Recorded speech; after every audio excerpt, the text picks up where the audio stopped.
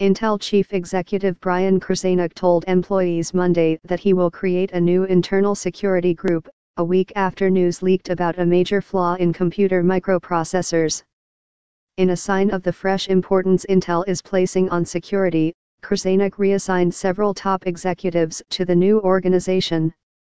The changes, effective immediately, came just ahead of Krzanich's keynote address Monday night to the Consumer Electronics Show in Las Vegas.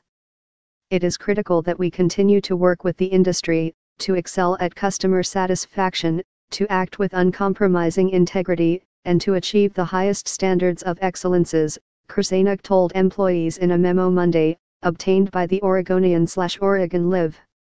Simply put, I want to ensure we continue to respond appropriately, diligently, and with a customer-first attitude. Intel did not immediately respond to a request for comment. Intel Human Resources Chief Leslie Culbertson will run the new group, called Intel Product Assurance and Security. Culbertson has been with Intel since 1979 and had previously served as director of its finance organization and as general manager for systems manufacturing. She's a graduate of Lewis and Clark College in Portland. Josh Walden, head of Intel's new technology group, will leave that post to work for Culbertson in the new organization. Additionally, Krzanich assigned Steve Smith, an Intel vice president and general manager of its data center engineering group, to Culbertson's new organization. Smith briefed investors on the security issue last week, shortly after news of the problem leaked.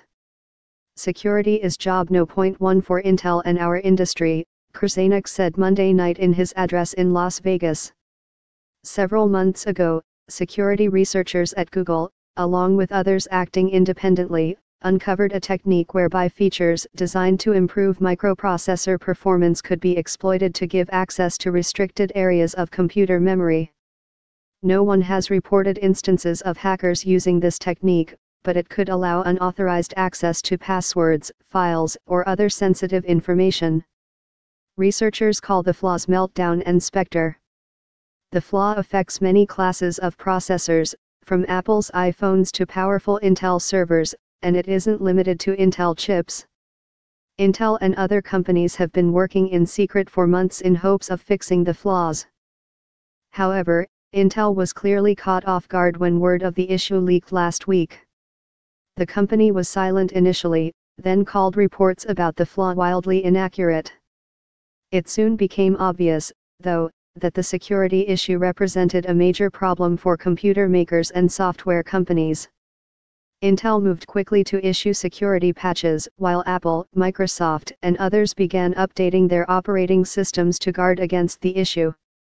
Intel says it has issued updates for more than 90% of its microprocessors issued in the past 5 years and says more updates are coming within the next few weeks. Initial reports suggested any fix could significantly slow computer performance. We expect some workloads may have a larger impact than others, Krzanich said Monday night.